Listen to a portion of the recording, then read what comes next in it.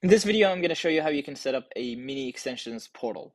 So the idea here is I'm going to create a portal for my vendors. My vendors come in, they log in with their email and PIN, and then they're able to see the records that they're linked to, and they're only able to see those records and not able to see the records that are linked to other vendors.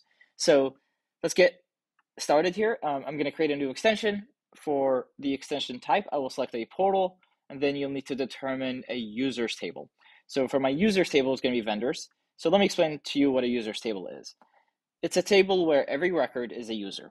And the idea here is the person will log in as that user and then be able to see the records that are linked to that user. So in my case here, I will select vendors. And if you don't already have a table for this, just go ahead and create a new table and just use it as such. Next thing I'll determine is once my vendors log in, what other tables do I want them to see? So in my case, I want them to see the furniture table and the contact table. So those two values right here.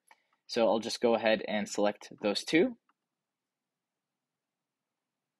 So the first thing I will do here is add my login field. So in my case, I want to use the email and PIN is just a new field that I created. Feel free to use whatever login fields you'd like to use. You can use one or multiple.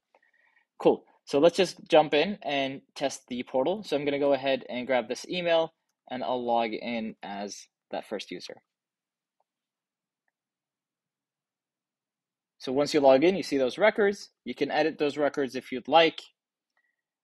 Make changes to them. They get reflected in Airtable instantly. And then another thing you could do is you can add records, and the records that are added through the portal are automatically linked to the user who's logged in, so that there's a clear relationship between those records and the people who are logged in. Then you can switch between those tables, and again, you can always remove the ability to edit records. You can remove the ability to create new records. There's a lot of customization.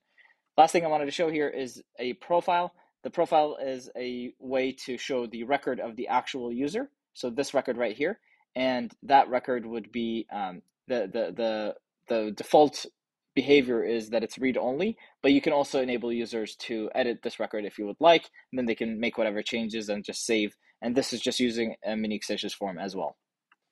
That's it. Please let us know if you have any feedback or have any questions.